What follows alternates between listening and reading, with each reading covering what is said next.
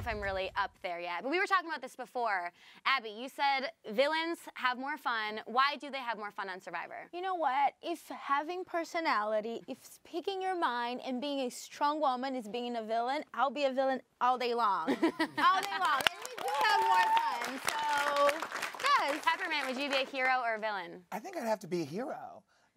I can't. There's nothing in there's no bone in my body that's like vindictive. I think that you can still slay the game and really, really, really like win competitions and still not betray people.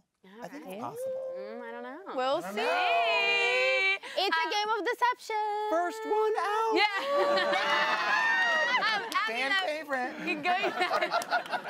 That's amazing. Okay, going back to Abby. So how did that feel, though? You know, people didn't like you on your tribe or whatever, you were called a villain, but then your fans voted you back for second chances. Well, the worst to me was being called the most annoying survivor ever. When I heard that, I was depressed, and I had torn my ACL, and I had just gone through surgery, and I saw that promo video from CBS, and then there was thunder, and then there was fire, and there comes Abby, the most annoying survivor ever. I was just like, I broke my freaking leg for you, CBS. Is that how you paid me back? I was depressed. So yeah, there was a lot of contemplating to be done. Wow. It was not easy. I don't think you're annoying.